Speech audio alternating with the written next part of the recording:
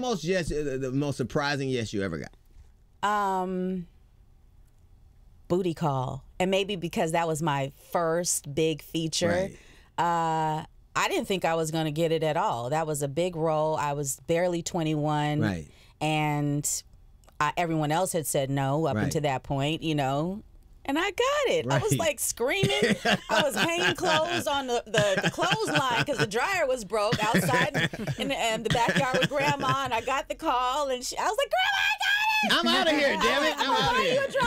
I'm out. Did you buy a dryer? I did, and a new washer. Right. And not a house, else. but a dryer. Look at you. I didn't need to because my grandfather he hooked my grandma up with a beautiful home. What's your favorite role? Your favorite gig? Like I'll talk about the hours, but that's like doing a movie every week. Every week. Right. 8 days to finish a complete episode, and then you get your.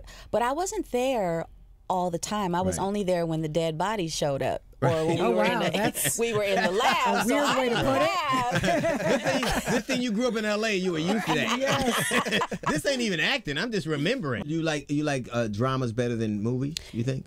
No, I like both. I'm greedy. I like to do both. And TV don't let you do movies when you're on TV all the time. Right. You know, it's difficult. How'd you get to do this one, Daily Dispatch? I was done with Castle, so nobody could tell me no. Right. I didn't have to get permission. You just won't take no. That's the point.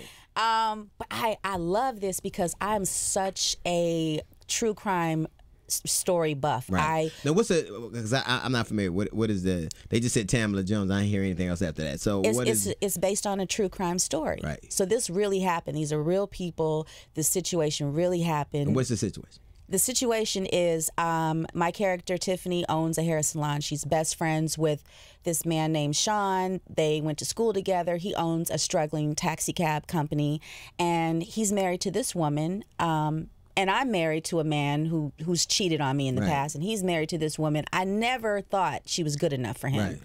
Right. Somehow this man ends up deceased, and it just doesn't sit well with Tiffany's. So you find out. I go be in. all in people's business. Nancy Drew was on my hot honey. Yes, that's it. Yeah. That's it. He wasn't your dude. You just found out about I can't tell you all that. Right. You need to like go in there. There's so much detail in this crime story that it's like so juicy. Right. So I can give only me a tidbit because I mean it is in one of the trailers. My own husband thinks that I'm in love with Sean. Are you? I can't tell you that. Well, I hope even I know that. I mean, but there's the jealousy, there's the lust. Is there any love scenes in this at all? I can tell you that. Yeah. There's one. Okay. Was I in it? No.